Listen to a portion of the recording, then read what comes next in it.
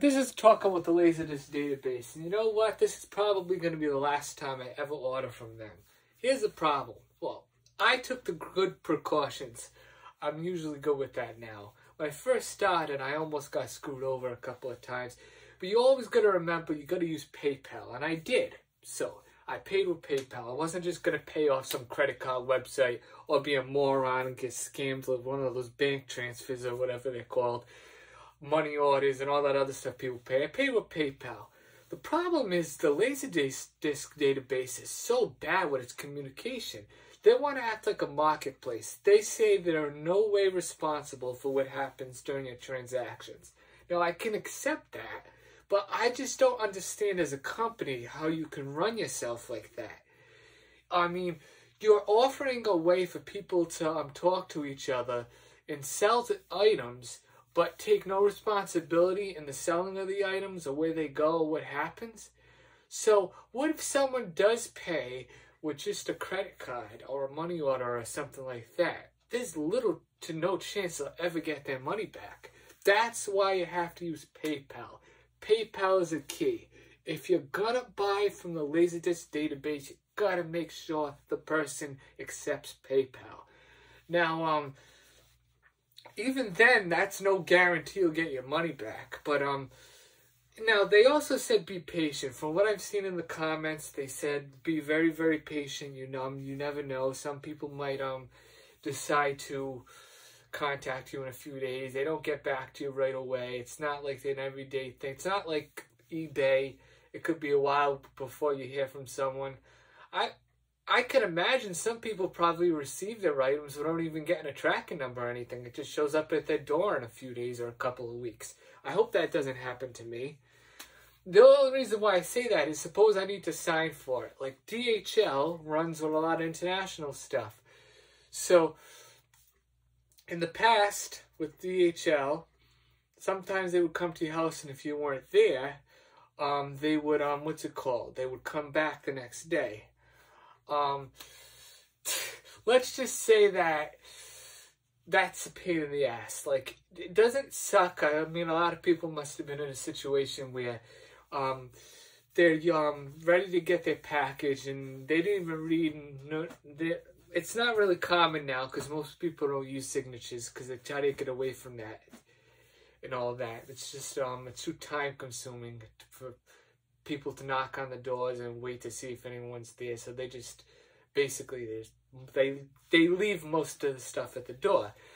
But some of these companies still do that, and you have to wait till the next day. You know your package is waiting for, but you have to wait another day. It's a big pain in the ass. Well, I don't know what's going to happen. It hasn't even been a full 24 hours since I've ordered it. So for all I know, the guy will decide to contact me in the middle of the night again, like when I arranged this whole thing. But the person did send me an invoice right away. I can't imagine they would want to lose the money or get in trouble for it. So I imagine if I talk to PayPal and they don't respond to PayPal, I notice what PayPal's very good with that kind of stuff. They'll usually just give you your money back if in fact no one responds. So let's say something. A lot of people said online some people would buy stuff from people that aren't even alive anymore, which is a possibility because it's not a very well put together website. That's why I only would pay with PayPal. If that happens, and you pay with PayPal and nobody responds to your when you report it as in you didn't receive your item, they'll just give you a refund. It'll take a few weeks, but you'll get a refund. So, and, you know, these people can't lie to them. They have to often, like, a valid tracking number or some way to prove that they sent you your item. They can't just say they sent it to you. The only thing with PayPal you got to worry about, too, is you got to have proof that there was an actual transaction. So you have to take screenshots of the stuff of what happened, in your case especially. Such as, you take a screenshot of where you bought it on the Laserdisc database. You take a screenshot of your emails between the person and what they sent to you. You got to at least show something that you actually bought an item from, that you're not lying.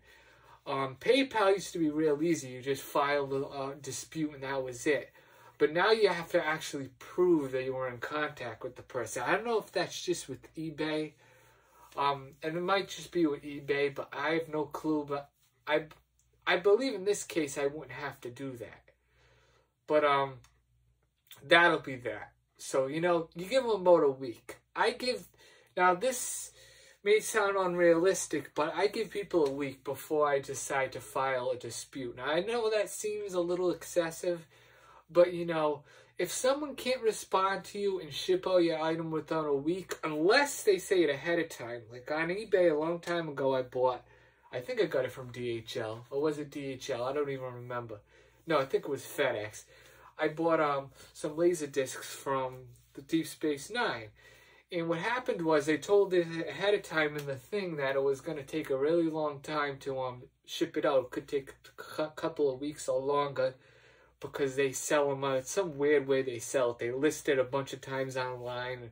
You know, whoever buy. They're trying to trick people into buying. They have 3 different prices, and they try to get you to buy one of the prices that's the highest. Because some people don't check all the pages. That's why when you're on eBay especially, you should check all the pages to make sure there's not a second or third listing, or else you end up paying for the higher fee. So yeah, that's a little off topic though. All I'm gonna say is that, you know, the website's not a scam, but it's a really, really slow process to buy things.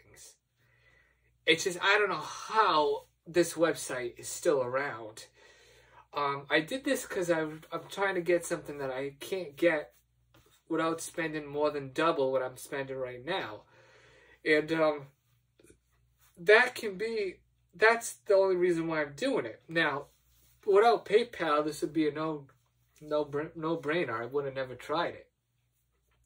You got important thing to know when you order from them is you got to look in their Laserdisc shop for their terms and conditions, so you know what you're paying for and all that.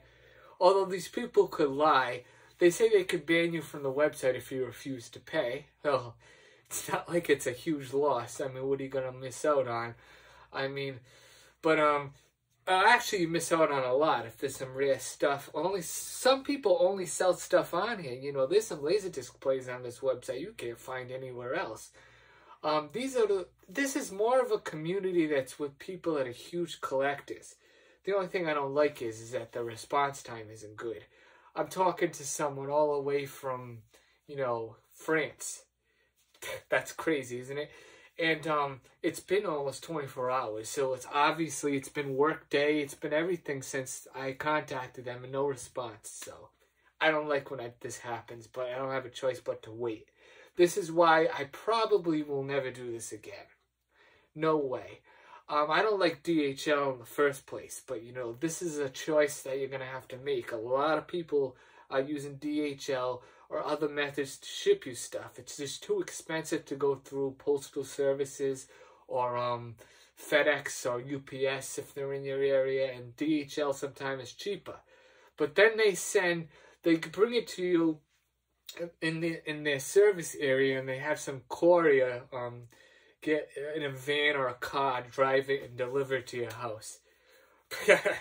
So if it goes out for delivery, you really have no clue at all what time it's going to show up, which is good. Nobody should ever know when a package is going to come. But they give you estimates sometimes, but usually it's never true. And it never should be. You know, I always complain about you never know when a package is going to show up. It's better that it stays that way. So I can talk about these things because if someone does try to rob me, they won't be successful because they'll never know when it shows up. All right, well, that's it, and bye-bye. And besides, you should never tell people exactly when something's going to show up. I never do either. Although sometimes when I talk about movies, but that's different. All right, bye-bye.